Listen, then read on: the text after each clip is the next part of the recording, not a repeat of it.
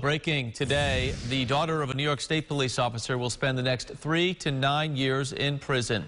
Danielle Allen was convicted of second-degree manslaughter back in July.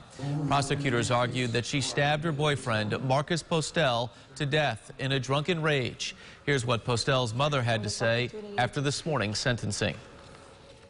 I just really don't have words. We're hurt. We're heartbroken, you know. But, you know, he's going to be with us forever in our hearts, and I know that I'll see him again in heaven. I don't hold bitterness or ill feelings in my heart for her.